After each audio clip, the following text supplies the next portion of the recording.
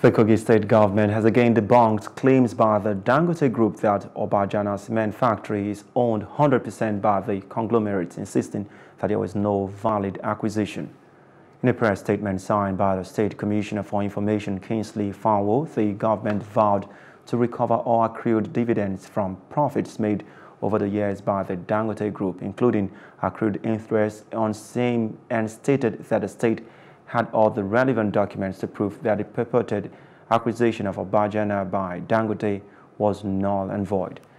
According to the statement, the Specialized Technical Committee on the Evaluation of the Legality of the Alleged Acquisition of Obajana Cement Company plc by Dangote Cement Company Limited has expressly asked the Kogi State Government to cancel the existing 7 certificates of occupancy. Hello, hope you enjoyed the news. Please do subscribe to our YouTube channel and don't forget to hit the notification button so you get notified about fresh news updates.